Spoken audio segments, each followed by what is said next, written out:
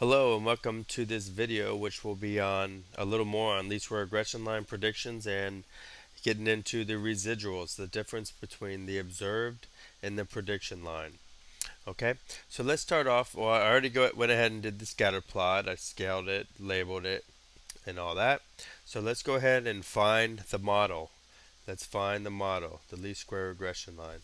Okay, if you think you're good at it, go ahead and pause the video. Go ahead and try it on your own. Okay,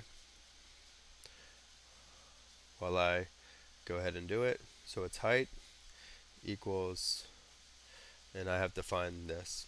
Okay, so let me bring my calculator in. Okay, so what I did, I'll just show you to verify. I have my data in L3 and L4 just to show you some variations of what to do. Okay, when they're not, if you don't want to use L1 and L2, okay, you don't have to be forced to use L1 and L2 every single time. Okay. Alright, so now that we have our data in there, okay, um, let's go ahead and find all of our data. And here, I'll just talk through this. So to find our slope and our y-intercept, you want to hit stat, arrow over to the right to calc, and you want to hit 8. Okay, so now remember, our data is not in list 1, list 2 anymore. It's in list 3 and list 4. So when your data is not in list 1 and list 2, you have to put these in there, okay? You have to put whatever list you're in there. So my X list is in L3, comma above the 7. Y list is in L4, so it's second, 4.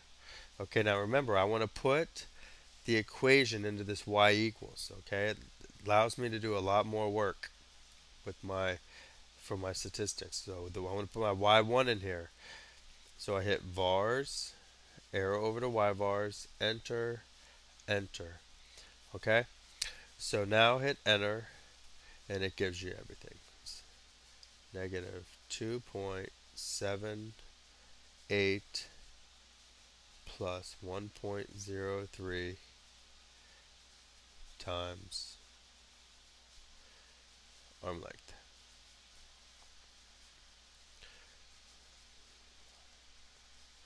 This is my model. That's my model. So let's make a prediction. So it would say predict height from a student with arm span, let's say 65 inches.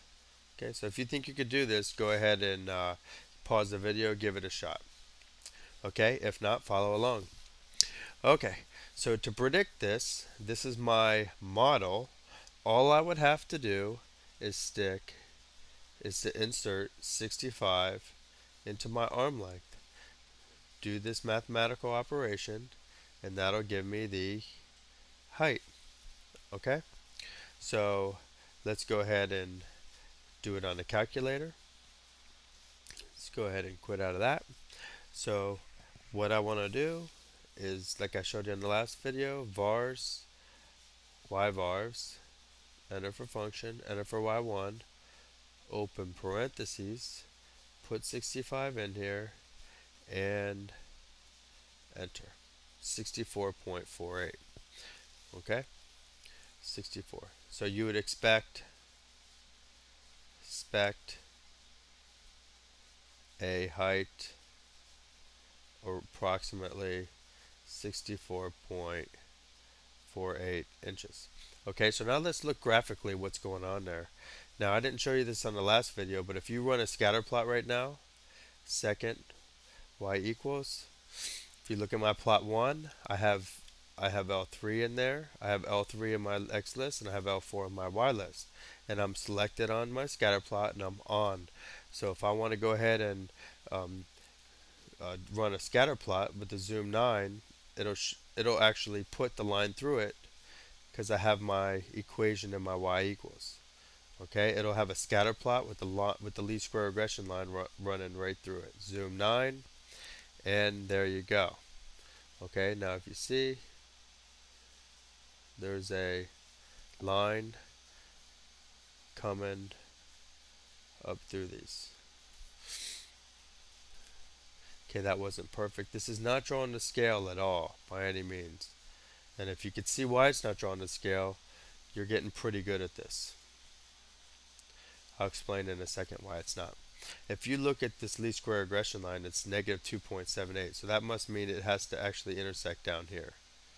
Okay, but it doesn't. It intercepts above it, but it's the lines above the first two, below these two, and so it's not perfect to scale, but it'll do for now. Okay, so let's see what's going on here. When you put 65 in this equation, this is what's actually happening. You put 65, and what it's given you is this right here. It's given you here. Well, this is 2 points. This is that's 65, and there's a y. But that's actually a y hat. That's your prediction. It's prediction just below 65. It's predicting 64 and about half, 64 and a half. Okay? So whenever you put a number into this equation, it's actually taking you to the line. It's taking you to the line. Okay? So you could practice doing the same thing on a few other ones. Okay? So now we're going to do the residuals. Now if you remember from the past, the residual is the distance from this point here to the prediction line. This point here. So I'm dealing with 68 right now. So 68 was the arm length, and they observed a 70. So this is 70 high right there. See that's 70? This right here, I'll do a dotted line. That's our prediction. This is our y hat. Okay? So distance in mathematics is a subtraction sign. Distance in mathematics is a subtraction sign. So I'm going to do the higher one, which is my y observed, and this is the formula. Y observed minus the y predicted, the y hat. This is the predicted. Okay, so it's always the observed minus the predicted. Okay, so let's go ahead and find it for 68. So the resid for 68, this is for arm span 68 inches. Okay, so what was the height of the person who was 68? So this is the point I'm dealing with. Whenever you do the residuals, it has to be one of your observations. Okay?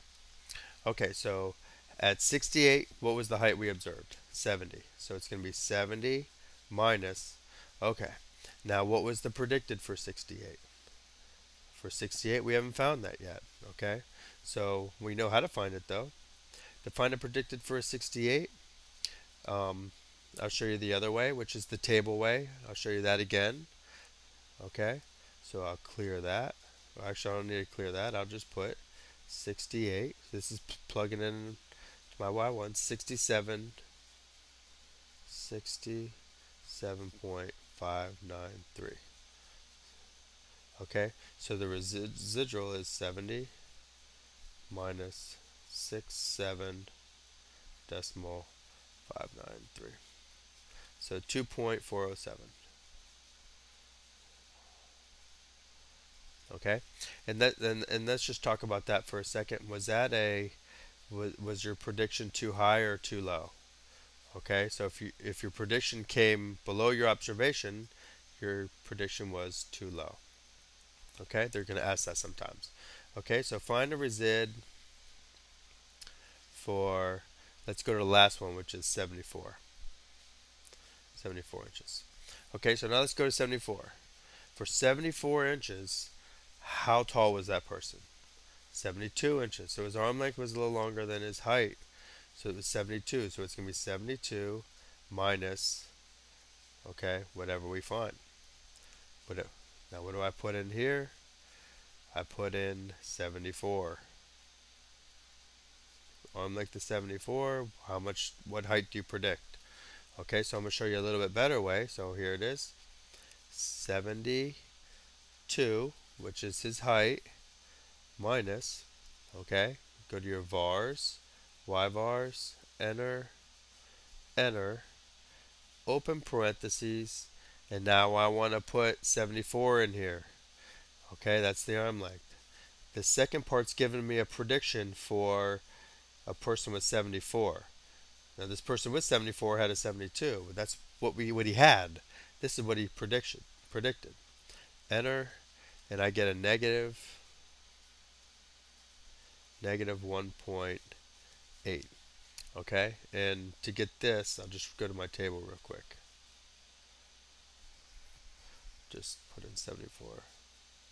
See, that bypasses this whole thing, so it's 73.802. I guess I could have just added this to that, but that's it.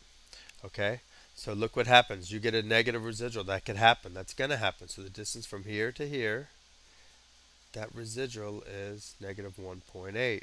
Now notice what happened when your observed was below the prediction line, you get a negative residual. When your observed is above the prediction line, you get a positive residual. That's just mathematically the way it's always going to be. Because if you see here, this number is the observed. This number is the predicted. The formula is observed minus predicted. So if the smaller number goes first, you'll always get a negative number. Okay, so was your predicted too high or too low? Well, look at your prediction line. Was your prediction line over the observed? Yeah, so your prediction was too high. I'm not saying it's it's a bad thing. It was just a high prediction, okay? In this case, it's not such a bad thing. Okay, so that's how you do your residuals. Practice this stuff, get used to it, get comfortable working with these, practice them on your own, with the homeworks, and you should be just fine. Thanks for watching.